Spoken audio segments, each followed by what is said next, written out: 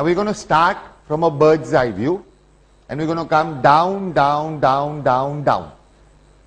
Okay, so as we start proceeding down the ladder, you'll understand more and more of what distributed computing, distributed programming, all this is. Remember, this is the USP of our course, short term and long term.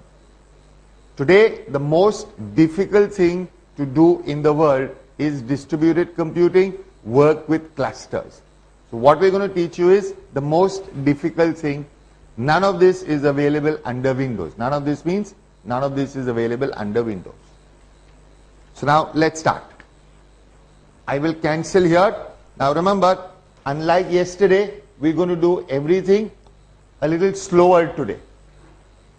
Alright? So if you want, you can switch one line of machines off. Work together on one line. So you work, you'll figure this out. If both of you work, what will happen? Amazon will come and give you an error.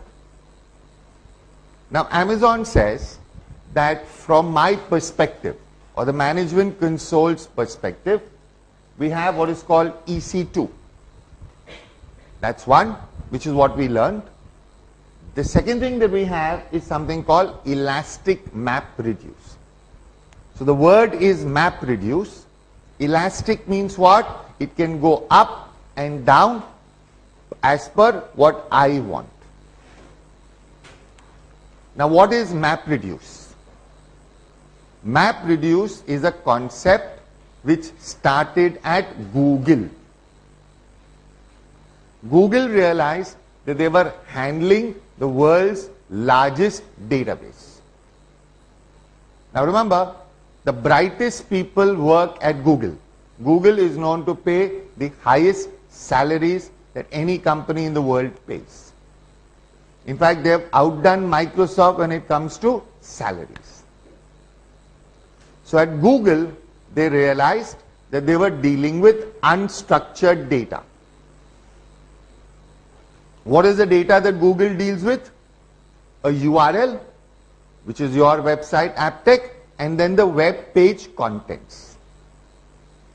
Their problem was that whenever you write Vijayamukhi and click on OK, the Google search engine should give you pages that say Vijayamukhi.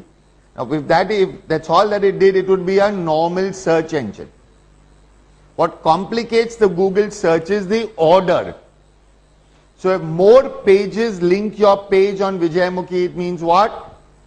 It means more people like you, or more people think you're good. So it becomes a complex, unstructured database that Google needs to create. So what did Google do? They said, we won't use an RDBMS. We first need a way to store the data. So they invented something called the Google File System. That says, when you want to store 1 terabyte of data, you can't do what Windows does. Store it at one place. You need to store it at what? Multiple copies. So you need to build things like redundancy within the Google File System. So you have FAT, NTFS, various file systems. So you have what? The Google File System. Then Google said, we will not distribute code. The same code will run. What will we distribute? The data. Now this was a concept paper they came out with. So a group of open source guys got together and they said, we'll implement this concept. And the implementation of the Google concept is called Hadoop. So Hadoop is an implementation of Mapreduce. What is Mapreduce? A way of solving problems. Now people realize that Mapreduce is or Hadoop is the biggest problem. Why? Because what are we doing? We are saying that in the good old days, a database ran on one computer.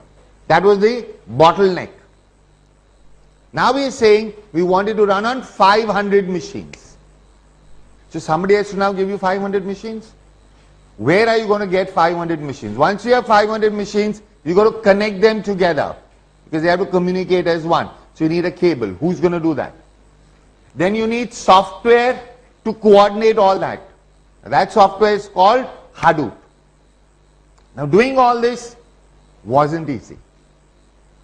So Amazon said, what is platform and software as a service?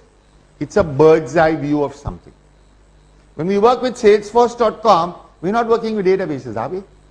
But when we're working with SQL Server or SQL Azure, in Microsoft Azure, we're dealing with the database. We're dealing with computers on Amazon Machine Images when we work with Amazon. So what they said was something very, very simple. They said, we will abstract it away from you.